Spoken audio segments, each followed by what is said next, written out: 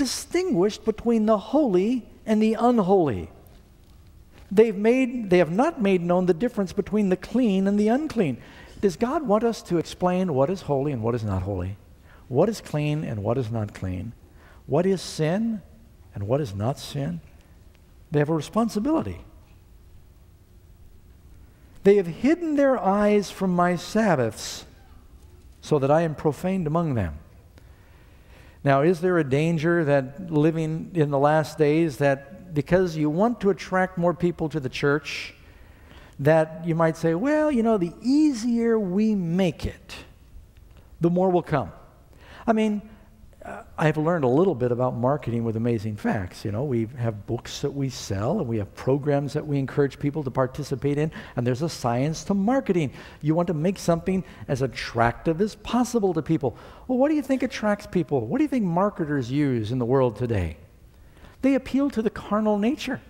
They say, you take this product, you're going to live longer, you're going to have more money, you're going to be happier, you're going to be more popular. They appeal basically to the carnal side. Does the Bible tell us that's how we're to market Christianity? You're going to be healthy, you're going to be wealthy, you're going to be wise. Come to Jesus. Prosperity preaching. You ever heard about that?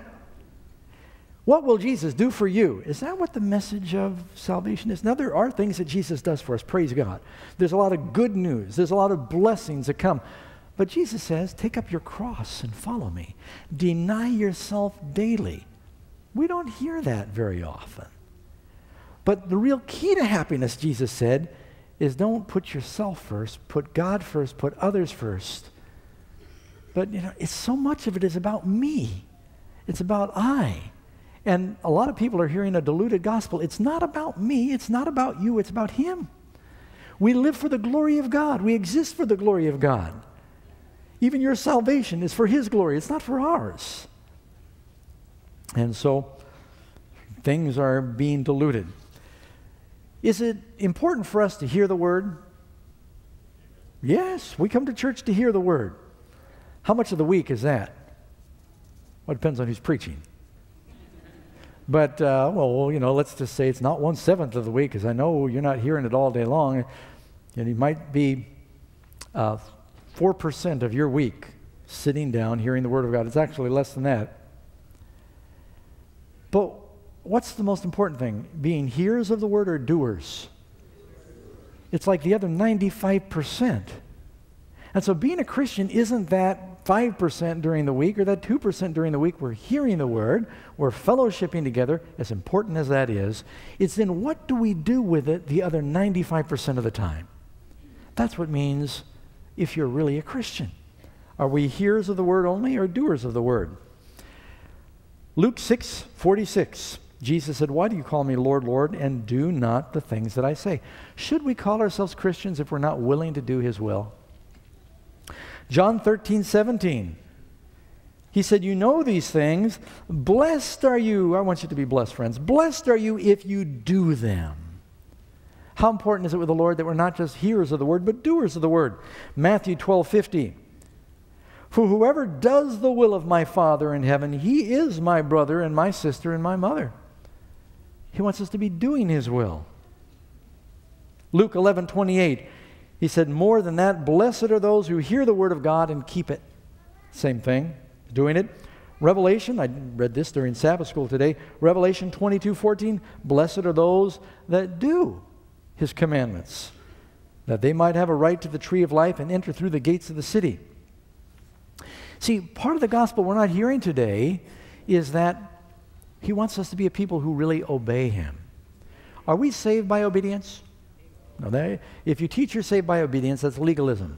But is obedience legalism? No. He wants us to obey Him because we love Him. He said it's not everyone that just says, Lord, Lord. 1 John 2:3. Now by this we know that we know Him if we keep His commandments. 1 John 3:7, little children, let no man deceive you. He that doeth righteousness is righteous, even as He is righteous. 3 John 1:11, beloved, do not imitate what is evil, but what is good. He who does good is of God, but he who practices evil has not seen God. And so the Lord is wanting us to be doers of His Word. So what does a diluted gospel look like? Yeah, I've been talking about these analogies and metaphors. I'll tell you, if I was to sum it up, I'd say when people are encouraged to have enough faith to believe that God will forgive them, but not enough to believe that He will keep them from temptation, that's a diluted gospel. It's not just justification. The Bible tells us very plainly that part of the science of salvation is sanctification.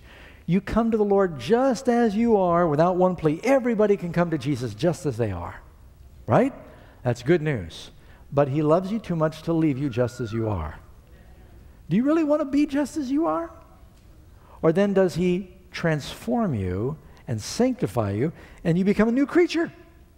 He's able to keep you from falling. Jude 1:24. Now to Him who is able to keep you from stumbling, from falling, and to present you faultless before His throne with exceeding joy. I want to have a life where I don't stumble all the time. 2 Timothy 4:18. And the Lord will deliver me from every evil work and preserve me for His heavenly kingdom. So it's not just that we're justified when we come to Jesus. We're preserved. We're kept by His grace. The same way that Jesus resisted temptation through the power of the Word, we can. Secondly, another example of a diluted gospel is when people are taught that God accepts them the way they are, but they don't believe that He transforms them. Matthew 28, verse 19 and 20, in the Great Commission, He says, Go ye therefore teach all nations, baptizing them in the name of the Father, the Son, and the Holy Spirit, teaching them to observe. So first they come, all right, and they're taught. And it says they're continued to be taught to observe all things that I have commanded them. You know, you hear so little of that today. It seems like the emphasis today, the church kind of goes through cycles. The history of the church goes through cycles where they kind of get out there, if you want to use the word liberal or conservative, or if you want to use the word presumptuous and legalistic, there's different ways you could categorize this, but they get so burnt out on the behavior and the obedience and the legalism that they gravitate towards grace, but it doesn't stop there. It's like trying to stop a battleship. It just keeps on moving. The pendulum then goes way over here, where then they become so grace-oriented that they start living just like the world. You can't see a difference anymore. That's where I think we are now. We're in that day where if you don't tell a person that you're Christian, so few people really live it in their lives consistently that the world wouldn't ever know that there's a difference.